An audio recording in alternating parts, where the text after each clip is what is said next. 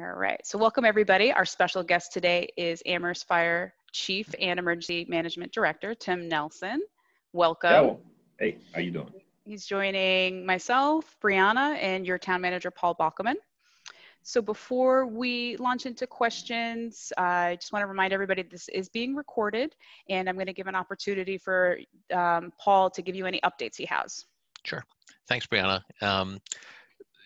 So this is on Monday, the new Board of Health regulation that requires the wearing of masks in the downtown area, basically from Lincoln Ave to Triangle Street to College Street, Northampton Road, went into effect. And we've received a lot of people saying, well, how are you going to enforce it? What's it going to do? And it's really an educational thing. We really want people to start wearing masks if they aren't, to educate them that they should, to create a culture of compliance. We are not going to be running around giving tickets to people if they're not wearing masks. That's not, we know that that's not effective. And we've talked with the university a lot about the techniques that they've used in the past. And we'll be utilizing and employing a number of people who will be out and about if someone doesn't have a mask, offering them a mask, educating them, saying, oh, this is a place where you have to have a mask on, and supporting businesses as they, if they have any issues. And we're going to be sort of following the University's Walk This Way program, which has been very successful over the years, and helping to leverage some of their student ambassadors basically to work in the area. So that's exciting to us, and we think that will be up and running by the time classes resume, which is around August 24th. I know that we've already started to interview people for those positions. So that's the big thing coming up. Other than, Tim will talk about this. We had a pretty crazy storm on Tuesday where he was flying around the town trying to literally put out 1 million fires. So just to follow up on some of the content that Paul just shared regarding the mask order, you can find the complete language of the order as well as the map on both our homepage, amherstma.gov, as well as our COVID information page, which is amherstcovid19.org. So if you want to look further into that, you can find it at both of those places. So I guess we're going to launch into some questions because we, as Paul mentioned, we had a little bit of a crazy weather spurt in the last few days. A little bit. Just a little, A little bit. So some questions we have around that is, Tim, we had a tornado call on Sunday and then the Tuesday storms. How do you and your team prepare for this? When do you start preparing for weather type events like this? Well, as you know, I'm a bit of a weather geek. I'm a pilot, so I'm a weather geek. Well, for us, we the prediction for Sunday, that there'd be some pretty tough weather came 2 or 3 days prior to the event. So we'll start to look at that and just kind of one of the things we'll do is see how we're staffed for that day. And just making sure that our equipment is all set to go, and that our staff is aware of what could go on. And then on Sunday we were like everyone else, we were watching the weather, and as it began to build up, we saw that there were more to tornado. It went from a tornado watch to the tornado warning, and which meant that either someone saw it or radar showed that there was some rotation going on within a thunderstorm. And I was home, I was watching it, and the thing is, you could see on the track that the storms were going from south to western Mass and going to the northeast on a track direct towards Northampton and Amherst. The lucky thing for us is that the tornado went through, I think, Sandusfield, Blandford, and I believe Tallinn. And as it came up through the hills, it began to lose some of its strength. So we still had a thunderstorm. We still had some winds and rain, but the tornado had pretty much dissipated, but it still came on a track straight through.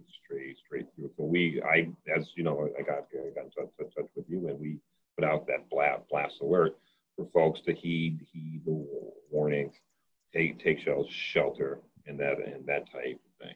So that's our standard. That's usually how we run, you know, things like this, which leads me to putting in a plug for folks to sign up for our alerts.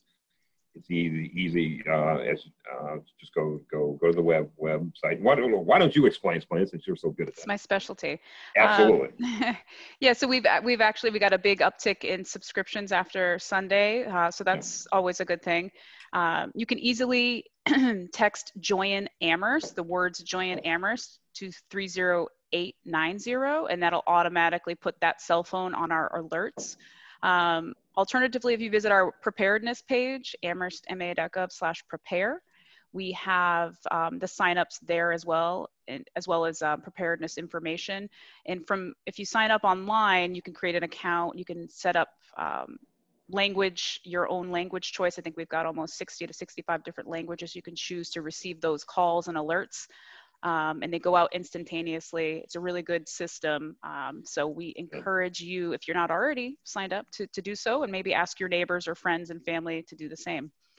So I just want to take a quick chance to remind folks who are in attendance that you can use the Q&A function to pop your questions into the room, or you can raise your hand from Zoom or *9 from a phone. We'd love to hear from you live or through Q&A.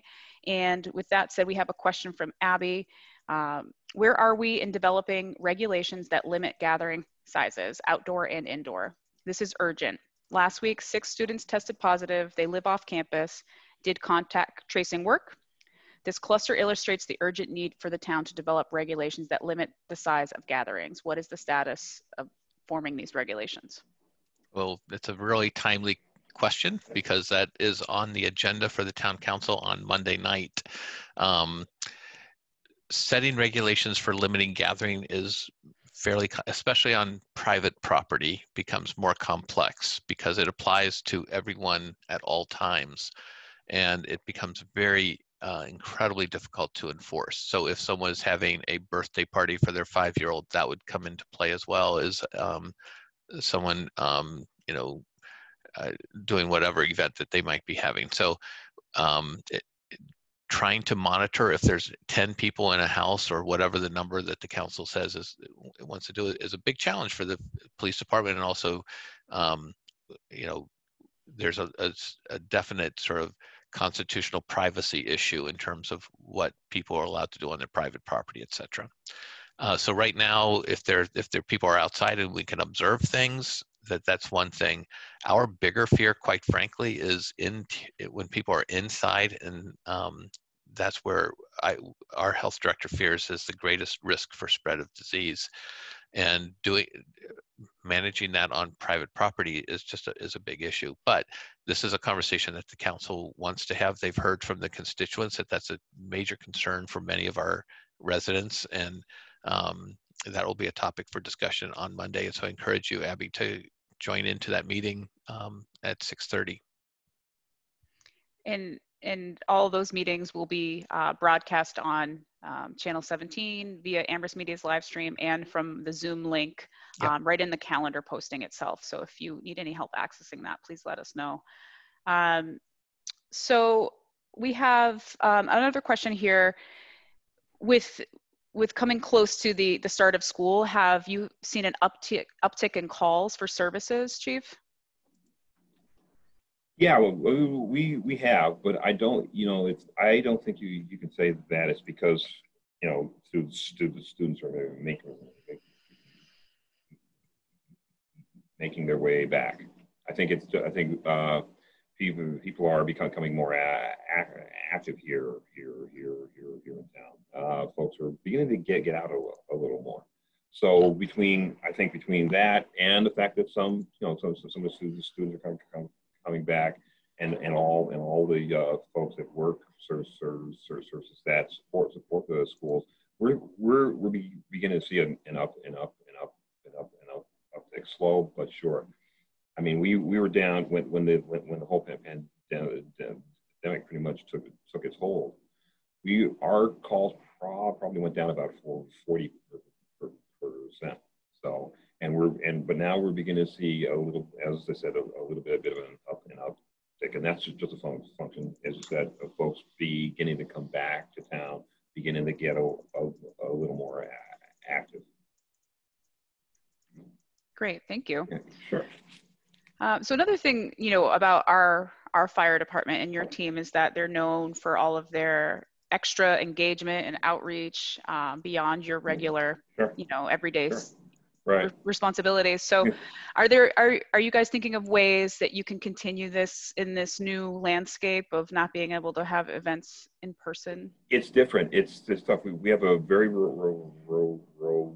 robust school fire prevention program, and depending on how the schools will roll out, that is going to have an effect on it. And it's been success over, my God, 25 years now. As I started out in a whole fire, and we wanted our program to be like Amherst. That's the thing. We are the benchmark for the state. Along with that, everybody loves our open house.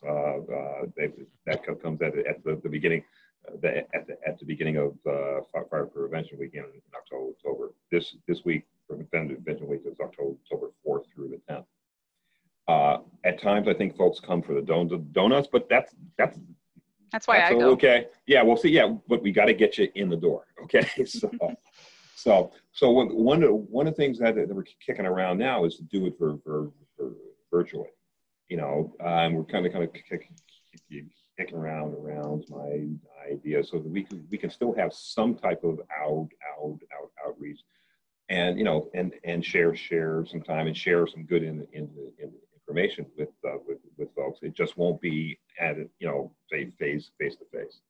So that's one of the big things we're working on. So stay tuned. And we'll work out that donut delivery between now and then. Yeah, I guess maybe drive around town, tossing out apple cider donuts. It could work. It could work. Yeah. So when that's set in stone, we'll push that out there to make sure everybody is aware of the opportunity. That'll be good. That'll be cool. That'll be cool. So another question we have here, and I know you've probably gotten this in the past and have answered it, but in what ways has COVID impacted your daily operations with your team and responding to calls? As everyone knows, the whole world has changed, because of the pandemic, and we're not immune to that.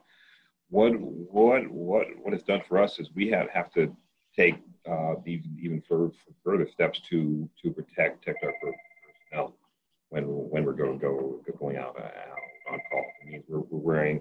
I mean, we can get a say a smoke detector call, and we're putting on a mask and gloves and that type of thing. When we go out on inspections, we're wearing all the personal protective equipment. Okay, we're doing that type of thing.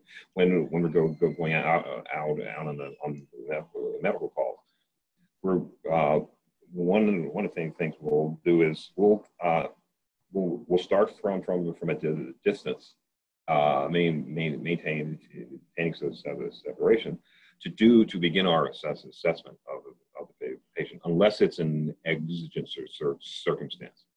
But then, and we'll talk to the patient. Then we'll take steps to protect them. We'll give them PPE, personal protective equipment. That's to protect them. It's to protect us at the same time. Because again, we're only 6 months into this, and there's still a lot we don't know about this virus. So it may seem that we're at times folks might think that we're doing too much to protect ourselves, but I can't take that chance with our personnel. We have not had a single member of this department get sick, come down with this. So, and that's because we began early, taking those steps to protect us and the public that we serve. So that's something we're we're very proud of. Yeah, so I just want to chime in on that because it was really instructive when we first started meeting as a core team with the chief. His first thing was force protection. We have to protect the first responders so they can respond to the people who are in need. And he was out there way ahead of other people securing emergency management supplies, PPE, and always scrounging and begging, borrowing. I won't say stealing, but talking to acquiring MEMA and getting a stockpile so we were always secure, and that he was also responsible for all the town departments. So that included police and DPW, but also LSSE and other places. So he was, everything funneled through his department in terms of acquiring all of the emergency management supplies. And he was even getting equipment for the Craig Store's homeless shelter. So it's been really remarkable effort. And Tim has tremendous contacts throughout the county and throughout the state, and so that's really put the town in good stead for. And it's an ongoing process because we don't know how long this is going to go, and when I think we're pretty well stocked up. Tim, would you say? Yeah, we are. And as you said, it's an ongoing process, and it's an adaptive process because things, we're getting new information every day from all types of sources.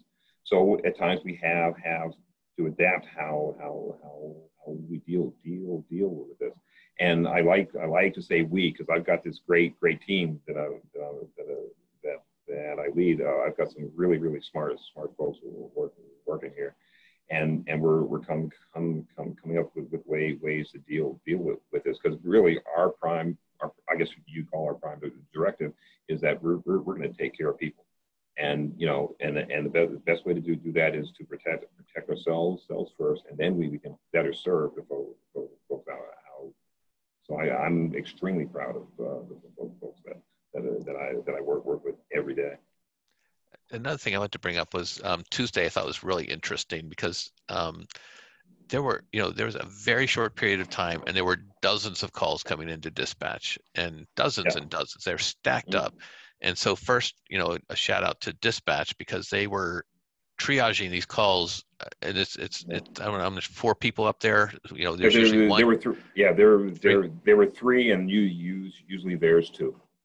And so one is dedicated to working the fire line, one's dedicated to police, and they're communicating. They're talking to DPW, they're shutting down roads. There were fires being reported everywhere. I heard Tim sort of responding himself in his car to one fire to investigate, because you have to make an assessment. And so it was just it just made me really proud to be part of this team, because you saw dispatch, DPW, fire, police, assembling resources, making decisions in real time, saying, no, you don't need to go there, go here. We need this road closed, get up there. And like everything was moving around. Trees were falling down. You had DPW out there trying to clear the path. But the biggest thing was they said, we've got 25 calls and we're trying to, calling Eversource and saying we need these things. It was just a real tour de force in terms of our emergency and first responders. It was just fascinating to watch it in real time, because I listen to it on the scanner. I don't do anything. I listen and I drive around and look at things. But to see, the chief out there himself, saying, I'll take the one on East Hadley Road, I'll investigate it, see if it's anything that we really need to send an apparatus to or not, and then moving on to the next call when he clears that one. So it was pretty interesting to pay attention to. And I think we all appreciate that. I know the taxpayers do in town and the residents, because it really is about commitment to public safety. And we've got this public safety team. It's fire, police, it's DPW, all and dispatch all working as a team. We had, let's see, we had trees and wires down on Pine Street. We had trees and wires down and burning on West Pomeroy. We had trees and wires down on West Bay, all at the same time. And you know, the West Pomeroy call was interesting because we still had folks that were still in their homes, and one of the big things is stay where you are. Don't go outside. That type of thing. So we had simultaneous calls going on. Power outages. We were answering calls because of the lack of power. So you know, there are all kinds of things going on, but the flow was great because the team it's a multifaceted team that works well together. And there was a domestic violence call that the police had to respond to, and you know, these are different. They have to prioritize these things. There's a woman who's experiencing heart palpitations or something in a car, I heard, and again, checking in on all these things. And do you send an ambulance? Where do you position people? And so those calls don't stop coming in. And then and I think, you know, the other thing that we need to credit our partners, because Amherst College and Hampshire College dedicated their security forces to help with road closures, and UMass helped with one of the police calls to support. When you go to a domestic violence call, you need support because you don't know what you're walking into. So it was neat to see all the police forces, all the public safety forces stepping up and saying, we can cover Bay Road for you. You guys can go do something else. It was great. It was a good team effort, and you know, on the public side, they heeded the warnings, and no one got hurt because of the storm. I mean, that's a big deal, right? Folks will listen and did as they should to protect themselves. Yeah, I appreciate. It's huge. Go ahead. Sorry. I think there's like 25 people still out, Tim. How many in Amherst? Are there a handful of people still out? There's a handful out. Western Mass did okay. I mean, there's still about 8,000 customers out in Western Mass, but here in town, I think last I checked, it's about 25 or 30. So that. Do you know where they are? No, I don't. It's spotty. Mm-hmm. Right now they got the main bulk cleared up the other last night, and now it's just spots. You know, where say a tree came down and took down a line to one or two homes. So they've got to go to individual homes and tie them back and again. So that type of thing. Great. We had a comment in the room from Linda saying congratulations to Chief Nelson for his foresight and for taking good care of us all. So I wanted to share that. Well, thank you. And you know, and again, I've got to say, it's not just me. I'm lucky to work with all these folks day in, day out. They're the ones that they're the boots on the ground.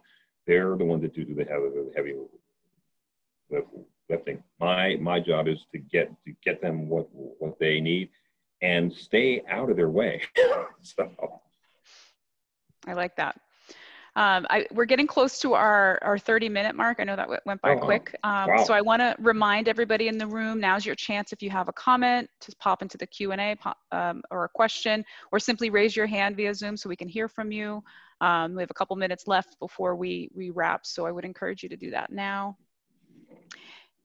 We'll give people a chance. And I just want to say I appreciate both Paul and Chief Nelson mentioning, I'm a little biased here, but incorporating crisis communications and DPW into that picture of public safety and first responders, because people don't always think of them, but it's essential to support fire and police with communications and with the public works. So that's a really important thing to mention. That's huge. Yes, you are our go-to, okay? Yes, you are. I was thinking more about our dispatchers, because they're there there 24/7. They are, but But thank you. No, you're big. I mean, again, it's a team thing. It's all about the team, and everybody brings a skill to the dance. Yeah. And you know, days like, you know, to Tuesday night, that's when we need all those skills. So. Mm-hmm.